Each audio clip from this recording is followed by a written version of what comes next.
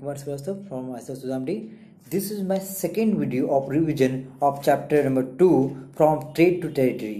जिन बच्चों का भी ये चैप्टर छूटा हुआ है वो रिवीजन के थ्रू फिर से इसका ओवरव्यू ले सकते हैं और साथ में अपने इंपॉर्टेंट क्वेश्चन को तैयार कर सकते हैं. So let start this chapter with the questions of objective questions and there are some questions related to this chapter. Which of the following was the not the president थी, इसमें से कौन सा प्रेसिडेंट थी उसमें नहीं था, तो कालीकत्ता, जिसको कलकत्ता भी आजकल हम लोग बोलते हैं.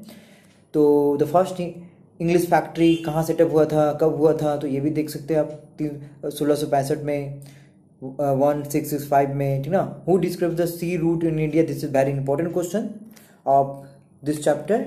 And Vasco D gamma discovered this sea route to the India in 1498.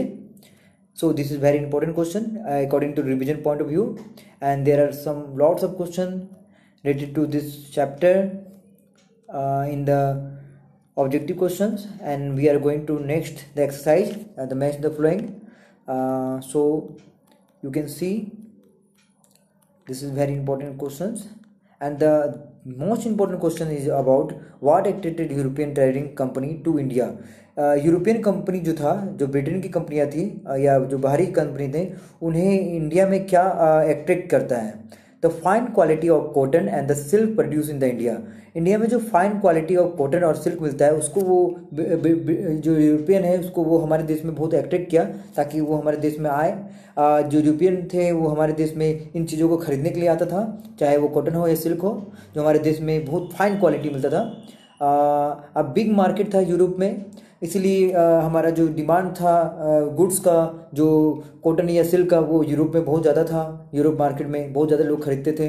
Indian के स्पाइसेस जो था, पेपर हो गए या क्लोव हो गया, कार्डोमन हो गया. पेपर मतलब मिर्च होता है, क्लोव मतलब लौंग होता है, कार्डोमन मतलब इलायची होता है, सिनामन मतलब दालचीनी होता है. मैंने सबके बारे में लिखा है, आप देख सकते हैं नीचे में, ठीक है. तो इन चीज़ों के लिए भी जो यूरोपियन जो ट्रेडिंग कंपनी थे बहुत ही अट्रैक्ट हुए थे और वो हमारे देश में व्यापार करने के लिए आते थे और हमारे देश का जो गुड्स है उसे अपने मार्केट में, अपने देश में बेचते थे जाके. तो यूरोपियन कंपनी इसलिए हमारे देश के लिए अट्रैक्ट हुए थे और ये बहुत ही इंपॉर्टेंट क्वेश्चन है. This is very important question. And what were the area of conflict between the Bengal Nawab and the east India company.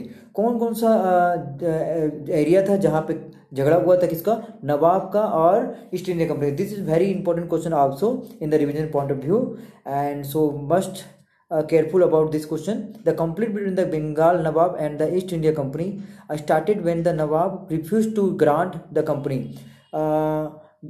Company नवाब ने कंपनी को सब्सिडी देने से या कंसेशन देने से मना कर दिया. तो यहाँ पे एक कंफ्लिक्ट बन गया, एक झगड़ा बन गया, जिसका झगड़ा का कारण बाद में दोनों के बीच में एक झगड़ा हुआ था जिसको हम लोग कॉन्फ्लिक्ट के नाम से जानते हैं, ठीक है. तो आप यहाँ देख सकते हैं, ये भी बहुत इंपॉर्टेंट क्वेश्चन है. What is subsidiary alliance? This is also an important question.